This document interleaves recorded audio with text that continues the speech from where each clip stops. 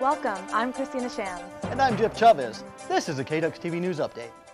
Wednesday, February 3rd, Texas State Representative Terry Hodge pleaded guilty to lying on her tax returns, an act that ended her 14-year political career. Now a convicted felon, Hodge has chosen to drop her re-election plans and resign from the Texas House position when sentenced. Smokers at Richland are on the move again. They have a new designated smoking section on campus. The new location was chosen to prevent non-smokers from having to walk through secondhand smoke to enter the building. Cleanliness was also an issue, as some smokers were not using the designated ashtrays.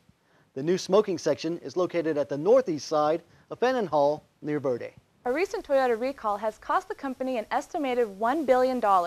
A shaken consumer confidence level could result in a massive profit loss for the new year. The recent recall was a result of sticking gas pedals and floor mats that interfered with these pedals. KDUX TV, along with the Richland Chronicle, will be presenting an in-depth and comprehensive look at the upcoming 2010 Texas primaries, March 2nd. Information on statewide contests, as well as many Dallas races, will be followed. So Christina, do you plan to vote in this election? I sure do. I'm particularly interested in the governor's race this year. Keep in touch with us at youtube.com/KDUXTV for more news updates. Or you can email us with your news tips at kduxtv@gmail.com. Thank you for watching. And have a pleasant day.